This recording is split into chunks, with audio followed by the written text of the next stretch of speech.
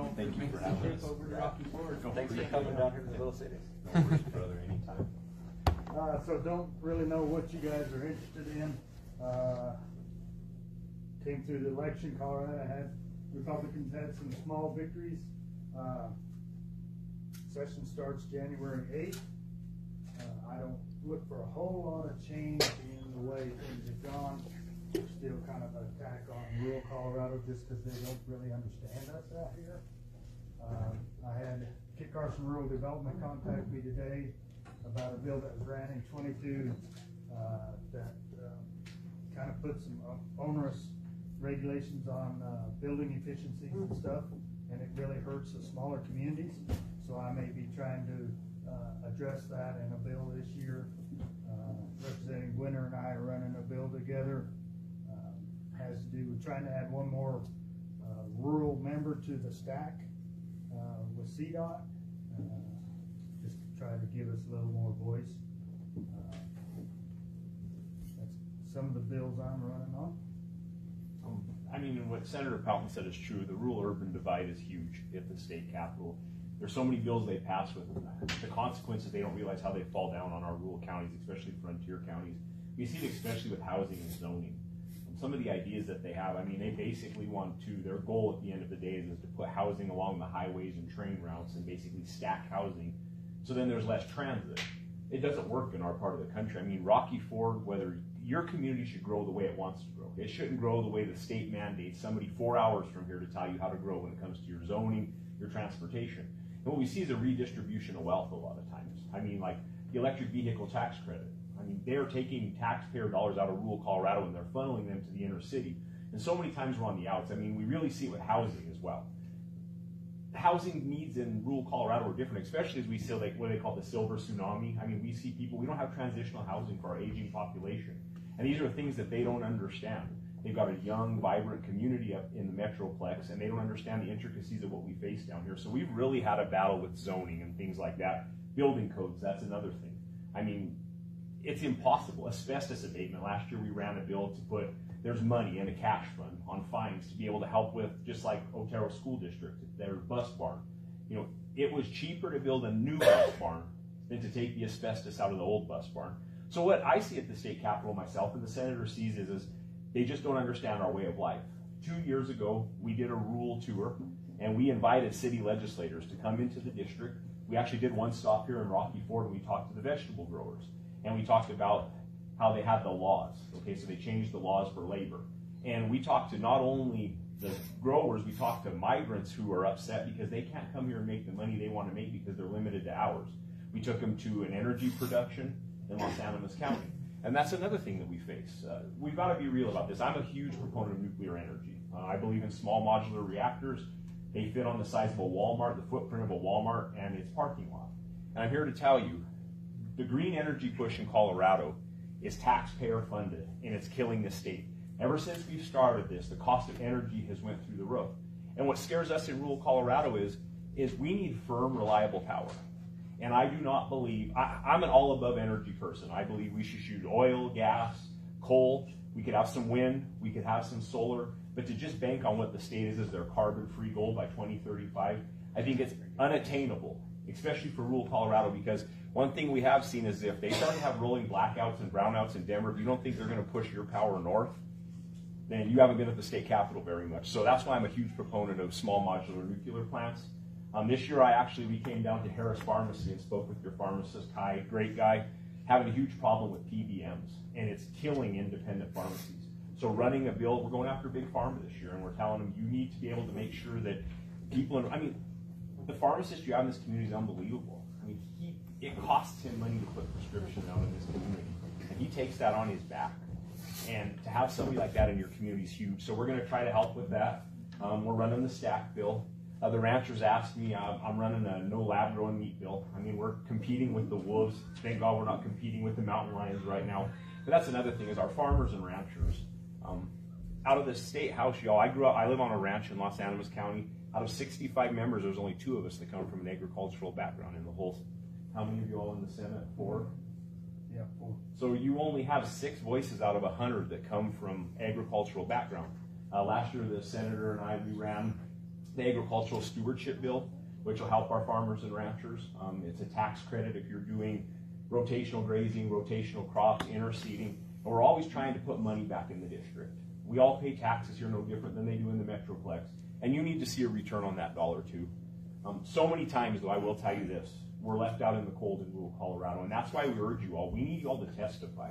And when these bills come up and they're going to affect Rocky Ford, you have our contact information. Please get on the phone at any time. I mean, that's our job. We need to have that interaction with you all, because as these bills are being passed, you need to reach out and be like, we're Rocky Ford, Colorado, and this is how it's going to affect our budget. You all deal with unfunded mandates all the time. That's another thing that we see come out of the building, is it's a constant stream of unfunded mandates. The big counties, it doesn't hurt. The big counties do just fine. But the small rural counties and frontier counties, where your staff here, you're having to add staff members to do little ticky-tacky things. We see it in education as well. So the big thing is the disconnect between the two different ways of life. And what's really unfortunate is it isn't like we live in two different parts of the state anymore. It's like we live in two different states. And it's just not right. And at the podium all the time, I tell them we're a proud people. These people just want to go to work and they want to make a living, and you're taking industry away from them, whether it's farming or ranching or oil and gas. It's not right. They're salty. There's people who just want to go to work and take care of themselves, and then you take away their way of living, and then you hook them on government money like a drug, and that is not right, especially for rural Colorado. I don't know, what other bills you running, sir?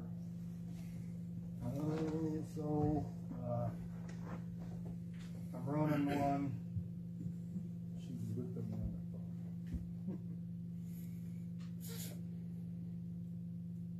phone. Running one for rural hospitals. I can't remember the particulars of it. Being a rancher, all my bills have to do with rural Colorado or agriculture. Every session I've run a rural hospital bill. Last year I ran one that if you were a critical access hospital, right now in the state of Colorado you have to license as a general hospital also. So when it comes time to have a capital improvement construction project, you have to buy 2 permits.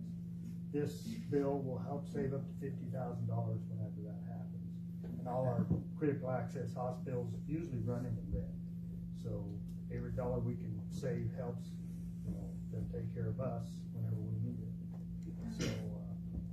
So we've been trying to take the reins off of government a little bit. So I ran the physician's assistant bill 2 years ago. We all know that healthcare is an issue in rural Colorado. This bill isn't going to fix the problem, but what it allows is a physician assistant. It used to be they had to work under direct supervision of a doctor. Now they can work in collaboration. So if you have a doctor and a physician assistant here in Rocky Ford, the doctor decides to leave, that physician's assistant, as long as they're collaborating with that doctor, can still stay in practice. And that's a huge issue. I run education bills. Senator Pelton and I ran a bill that way. Superintendents and principals that are retired and already collecting para can come out of retirement, still collect para while putting into para to teach, because that's another hole that we have to fill in rural Colorado. It's hard to recruit young teachers to rural Colorado.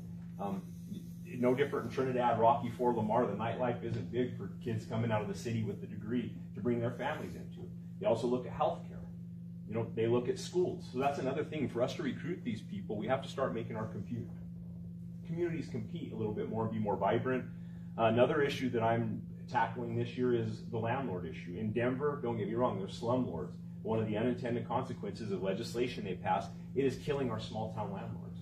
I mean, I've had landlords come to me and say, Rep. Winter, we can't even go talk to somebody about their house. They can threaten us. They've made it basically where the renters have control and the landlords can't do anything, and that's really unfortunate. I will say it seems, it's almost like they're trying to push people out of the private property business. With all the legislation that they're running on housing and on landlords, it's almost like the state wants to take over the housing, which should scare everybody. They even passed a bill that they can build housing on state land now. They try to pass the right to first refusal bill, which would mean if you own a home and you decide you want to sell this complex, say it's a 5-apartment complex, they can hold that sale. Rocky Ford can hold that sale for a certain amount of days. It doesn't matter if you have a private seller on day one, they can hold that sale. Now, they can't lowball you on it, but they can hold that private transaction up. And what's scary about that is we have landlords and property owners coming to the Capitol constantly saying, we've invested our lives in these rental properties, and the state keeps putting their thumb on us. And those are things that hurt rural Colorado as well, because if you want people to come in and invest, they're afraid to invest. We have businesses leaving the state because of the clean air policies. This year we watched for the first time ever at the Capitol, I think I've seen is we had labor come up and testify against these bills. We had the steel workers out of Pueblo come in and testify against them. We had the pipe fitters union come in and testify against a lot of the legislation. And what I truly believe is I think that the Metroplex is out of touch with the rest of the state. And that's our job to tell your story. And when I go to the Capitol, I try to tell the story of House District 47. And that's why your input is so important to me. Because if you're not giving me the background of how it's affecting your community, I can't go to that dais and can't represent you the way you want to be represented. So my big thing is I urge you all, please, if you see legislation that's coming down the pipe that you think is horrible, send emails, make a phone call. I've read statements from city council members. This is how it'll affect our city, and I will go up there and put it on the record. And we need to start working together as a team in rural Colorado. We need to start banding together. I know we're a bunch of little voices right now, but we need to come together as one solid big voice. Because we're really being, and we're not looking for sympathy, we're really being left on the outs, y'all. We're an afterthought in that building, and it's really unfortunate. And if we don't start banding together and screaming out loud together, we're going to find ourselves under the bulldozer even more. And you guys can now testify remotely from your own home. That's one good thing that did come of COVID. You don't have to go to the Capitol or to the local college to testify. You can do it right from your home. Yeah, you can definitely, like you said, you can sign up and testify here from council chambers. Is there any questions anybody has? I want to make sure we're covering everything you'd like to. I've got some questions or concerns. First of all, I understand there's a lot more people. There's a lot bigger tax base in the metropolitan area versus out here where we are. But like you said, we count, we matter. My concerns for me, I would say the biggest one is utility bills. When I get my utility bills, 25% of that bill is actual consumption of the commodity, and the rest of it is fees, transportation, delivery, and all this. Can you help us in that one? I got three. I'll give you all three, and then I'll let you. Another one is public transportation. We have really no public transportation out here, very little. To get to I-25 where there is better transportation. We have not much out here. And then once again, the infrastructure is for roads and bridges. I mean, we have a lot of two-lane highways, a lot of roads. I've done a little digging into it. There's a lot of money being spent. And sir, one thing I've learned in that building is we don't have a revenue problem. We have a priority problem where we put our money. We put our money in some insane things. When it comes to the energy, I hate to beat that drum, but the green energy push has cost the cost of energy to go through the roof. That's hurting it as well. And roads and bridges, this is what makes it hard about severance taxes, is DOLA, they cut back $23 million last year in DOLA grants because that money is no longer there. Last year we swept $10 million from severance tax to balance the general fund. This year I think the governor is sweeping $8 million. Department of Natural Resources, 92% of their budget comes from severance tax, which comes from oil and gas production. I don't know where we're going to make that up. We are starting this session $900 million in the hole. The governor reached out on the assistant minority leader and said, assistant minority leader Winter, if any of the Republicans have any legislation that has a fiscal note, tell them not to bring it.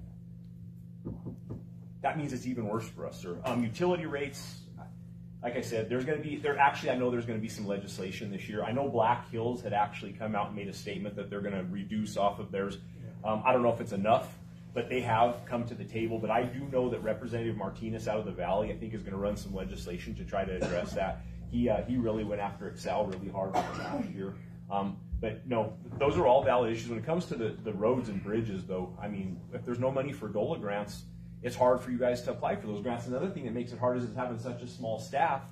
These big cities, they have grant writers. They have people on staff doing this stuff, applying. Corridors, that's where all the CDOT dollars go. Yeah, they want to take people up to the slopes. Yep. I mean, there's a lot more squeaking going on up there than out here. But we did an audit of CDOT a year ago, found a lot of discrepancies, but it's an enterprise fund, and they answer to nobody, not even the governor. So I sit on the audit committee, and I look forward to this audit that Rep. Winter has just mentioned. That's an even numbered committee, but it still takes a majority to bring an audit. So it has to show enough discrepancy to bring an audit. We tried to do that with the Secretary of State right before the election, and it was a 4-4 vote. So. Well, and you bring up the Front Range. So our ranch is right off of I-25, and I'll tell you what, 350 is a lot better highway than I-25 is right now. And that's because the governor appointed a director to CDOT that had no clue anything to do with highways. And that's another thing we've seen is some of his appointees, they have no expertise in the area that they're working in, and that makes a huge difference. I mean, you have this beautiful capital in the last 2 years is we take care of all this, I will call it a lot of nonsense where we spend money, and at the end we scream fire departments and kids, because those are the things that grab people by their heartstrings and get them to spend that extra money in the end instead of doing what's right and put that money in front and making sure those things are funded in front. And then another thing is legislation. It is so lopsided in that building, there's no sausage making. So my first year, we spent more time fixing bills that had been passed the year before because you don't have to sit across the table and work. When you're in a supermajority, you say, I have a bill, we don't need your votes, sit in the corner and shut up and we're going to pass this legislation. That's another thing that hurts us because one committee, they do listen to us on those agriculture because, I mean, you can think you know a whole lot of, but if you don't know what end the calf comes out of than the cow, you're at a disadvantage. They just want our water. Well, that's another thing, and I'm glad you brought that up. I mean, they talk about sustainable growth. Well, sustainable growth is off the back of rural Colorado and agri-centered communities. We all know that. I will say, though, our water lady, she fights like heck for Colorado water. We've really put pressure on the states and down in the compact, Arizona, Nevada, California. They're starting to tell them that if we're going to have to cut back on golf courses and green belts, then you're going to have to figure out a better way to deal with your water. So I will say that the gal that we have working for the state now, she fights pretty hard for the water. But you're right, they're trying to take water out of rural Colorado. And I mean, we see in Bent, Colorado Springs Utilities is deep in Bent right now. I'm sure you've heard of their program where they come in and if you've been flood irrigating all these years, they figure how much water you use flood irrigating. Then if you put pivots in, they figure how much water you'll save by sprinkling, and then they get that perpetuity, that water. So if you use 1 million gallons a year, and then with sprinklers you only use 500,000, if they come in and pay for your pivots, but they get that 500,000 gallons for lifetime. So you're right, they're coming after our water. They can't grow without it. And to piggyback a little more onto CDOT, they have become a green energy department, not necessarily a highway department. They're putting in charging stations and pushing the Green New Deal more than they are asphalt.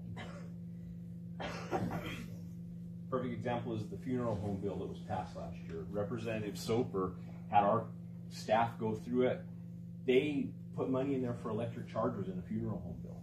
They try to sneak things in left and right. He's 100% correct. But you talk about the tax base being up there. Agriculture is still the #1 producer in this state, and we constantly tell them, we feed you, we clothe you, and we heat your homes. And every time we talk during lunch and they're eating, I look at them like, hey, you guys enjoy lunch? Well, thank rural Colorado today because they're the ones that put that food on your plate. But that's where you all are the cavalry. I always tell people this is a 50-50 deal. I'll leave my family, I'll go up there for 4 months, I'll live downtown Denver, which is a tough thing for a country boy. But when it comes to your 50%, that's when we need you guys to ride in on the horses and testify and talk about these things. Because your voices are important.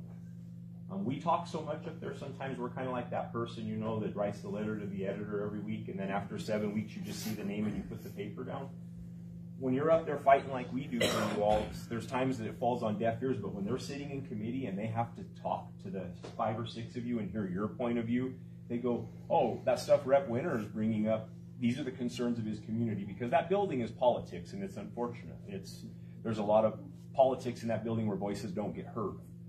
But that's where we need you all to really step in and testify and help on this stuff. One little question. Is there anything in the agenda up there for military? Because we have one clinic right here in La Junta, and it's a little tiny one. And then, like, if you have PTSD, you have to go all the way to Denver, which is 180 miles. That's federal, sir. Also, but is there anything on the state level that can help with the rural communities to get something? Because, like, I know the VFW, the American Legion are all around. We only have one, and the nearest VFW is pretty far. It's over in Ordway, and there's one in Las Animas. But, is anything on the state level to help veterans to do something? We would love to, but like Ty said, we're $900 million in the hole. There will be no money going out to communities. It'd be nice to help in those kind of areas. Yeah. Because it's a tough one. I understand. Well, in Trinidad, our guys have to drive to Albuquerque to get services. They can't even go because the way the regions are set up with the Fed. And I have friends that have cancer that have to get treatment in Albuquerque. They make a 4-hour drive when they could go to Springs. I think I think you're going to see that change nationally though, because I think you're going to go back to where vets can choose their doctors. Well, they could choose them now. Oh, they can? Yeah, but it's still, you know, to get one going here, there's It's hard in his no county. choices. If it wasn't for, you can only see a doctor about every 2 weeks. Yeah, regular MD. Yeah. yeah. And the ones that are suffering are the older ones, you know, the World War II ones that are dying off now. It's like, That's right, and it's hard for them to get good care. You also brought up public transportation. med rights. Well, we have to have the Pueblo, and that bus runs no matter what, and sometimes empty. Yeah. Up and back empty. Yeah, the bus stop's across the street from my house. I get to watch it. You see it. So you know what I'm talking about. I mean, you as priority issues, you as a taxpayer is paying so that empty bus can run. But it goes back to what you originally said. They started running those so they could get to the ski areas. Last year I wrote a Herbie scathing letter to the governor. I'm sitting in Denver. We've been dealing with snow out here on the Eastern Plains for 12 days. And all of a sudden they're going to get a snow and ski country, and he called it Range Rail forever. And they want us to subsidize it, and all they've said is we're going to push it east and west. Now, that's where the population is, but once again, we're being left on the outs. We'll get the tail end of anything if we do get it. But you got rail transportation, La Junta South, La Junta East. I mean, it used to run to Pueblo, and the buses got 2 people or no people. Get a smaller bus. You know, I see the big bus that shows up there, and then a lot of people I don't think are fully aware of schedules. Yeah, the schedules usually don't fit with what you need. So. Or they're behind, their bus broke down. I mean, it's always something with bus time. What we learned is in rural Colorado, unfortunately, you have to do more with less, and that's a constant thing. Your sheriff, I will say that you've got a sheriff that he does more with less, and he finds a way to do it. Sheriff Mobley, we sat down and talked to him, and he gets things done with hardly any money. It's really important that, you know, when it comes to transportation, we have a lot of people encouraging people to use Uber, trying to get people in their community to start Uber and actually Uber people around. I know, believe it or not, there's a Uber Eats in Trinidad now. There's a guy that decided he's making a killing. We got one dude in La Junta, I think. Yeah, he's making a killing doing Uber Eats. He quit his job. He's so busy. So, you know, that's one thing we always try to encourage people to do is I mean, the free market. Try to get, you know, encourage people. You know, you want to start a business? Why don't you start an Uber service? You know, because when it comes to, like you said, public transportation dollars, if there's no grant money left, you guys don't have a grant to apply for. So is there any way, how much more are we going to be able to increase infrastructure monies for rural Colorado? Is there anything in plans or? I don't see anything for at least a couple of years. Okay, and what about like highway use taxes? Is there anything in plans that's going to help us increase the amount of taxes we're bringing in for highway use taxes in rural Colorado also? Actually, I see that declining because of the push for hybrids and electric, because it's on gas sales and diesel sales. That sucks because that's something we depend on a lot is highway use tax, you know, to fix our roads. And Highway Patrol actually took another 5%. They used to just take 20, now they take 25 off the top to fund them. So. Okay. And then on top of that, the statistics just came out day before yesterday, and once again, we're in the top 2 states for highest inflation. So now you just hit on it might be dropping because there's more non-gasoline combustible engines. They're going and electric. Start charging them more for it. I mean, putting up all these charging stations for them. Put a user fee on that. No, so we're giving them rebates. Because we're, you know, this is something that is said all the time, and I'm not trying to ruffle feathers. Thank you, guys. Oh, you're welcome. Sorry there was more money, sir. Call the governor's I just thought I'd ask if office. there's something that, you know, might be in place that No. might be trying to help us out a little bit in rural Colorado. We try, we fight for it. We really do. Just, you know, we'll keep fighting. Actually, there was a bill ran to increase from $25 a year to $75 for electric vehicles. But when you compare apples to apples, Battery and everything, and they're hard on our first responders, our firemen. I talked to our local fire chief 2 weeks ago, and he has to have 4 different kinds of suppressants in case of an electric vehicle fire. Patrol, if we sign on to this conduit, do we lose that access if somebody says we don't need it? The government decides to go through the way. I guess I wouldn't give up the current water rights you have as the Right.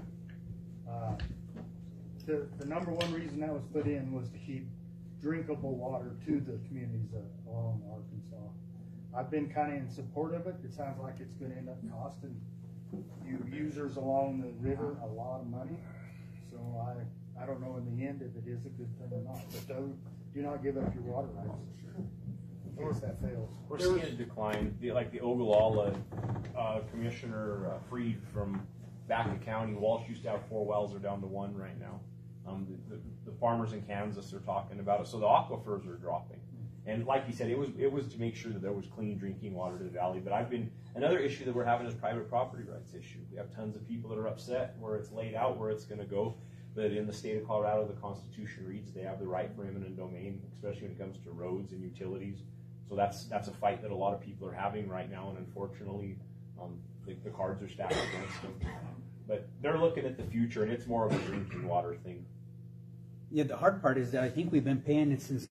For doing her thing. Now, part of this, you were asking about the water and how much it's going to cost. Now, if we got the forever chemicals, now she's falsifying, or she was falsifying readings and reports at the chemicals. Now, if we have forever chemicals in our water, there might be more available from the government, my understanding from this. But first of all, are we in Region 8? I don't even know what region we're in. I don't know what region you're in. We're EPA Region 8. We are Region 8. So now we have concerns about that, having false readings that were manipulated by her. We saw that with the CBI as well, the DNA testing. I mean, they're having to let people out of prison because there's faulty DNA tests. It's happening. No, sir, it's a concern. You're right, and the forever chemicals are an issue. They're really having a problem with it. Pharmaceuticals are causing a lot of problems in the water because it's hard to treat pharmaceuticals out of water. But no, and you know, I'm lucky where I live in Trinidad. Our water supply is North Lake, so we get fresh, clean water. But by the time it gets down this way, I mean, it's been through a couple of treatment plants in between here and there. You know, and the forever chemicals are an issue that we're facing, 110%. Not only that, we get groundwater here from our wells, but yet we had the Army depot that was there with all the munitions and everything. Who knows what seeped? No, 100% correct. No, you're 100% correct. This water and sewage costs the small communities a lot of money if they have to all of a sudden come up to the new standard. My former house district up in Northeast Colorado, I don't know what the answer is for our small communities. So far, DOLA and some of them have had some grants that have helped out, but pretty soon that money dries up too. I mean, we're seeing revenue go down in the state. I mean, the marijuana tax is almost, I mean, compared to what it was, it's falling through the floor. I mean, last year when they did a study on growth, the 3 that grew were restaurants, which are jobs coming back from COVID, hospitality, but the number 1 growing entity in the state of Colorado was government. They tie FTEs to everything. There is an FTE to scratch the back of an FTE, to scratch the back of an FTE, to pull out the keyboard for an FTE, to answer the phone for an FTE. I mean, there's so many FTEs in a bill. I mean, the government is employing so many people right now, and that's one fight that we have. I know our JBC members actually asked the state to do a hiring freeze, and they wanted to do a decrease on staff. Like, I think it was 5%.